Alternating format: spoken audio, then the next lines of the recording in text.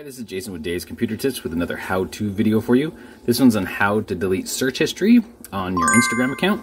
I'm going to show you how to do that here in this video, so before we get going though, hit the like on the video. It helps out our channel a lot. Also hit the subscribe and the notification bell so you don't miss out on any new videos. We do a new video every week, once a week. Release is usually on Thursdays.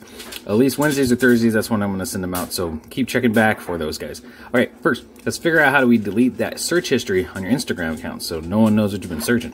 So first thing we want to do is find your Instagram app on your phone. This is on a Motorola Edge phone, Android. I've also tried this on Samsung Galaxy A20, A10, and A10e, and A21. So this all works the same. So the app is pretty much the same.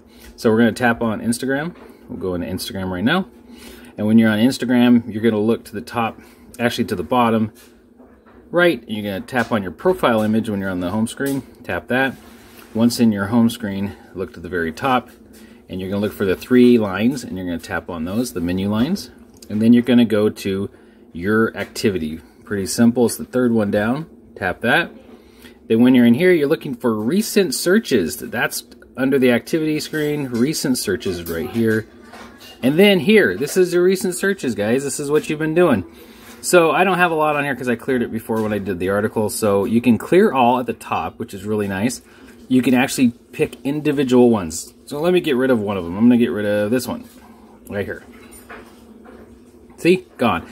Don't have to do much, but if you want to clear them all at once, so you have a ton of searches in here.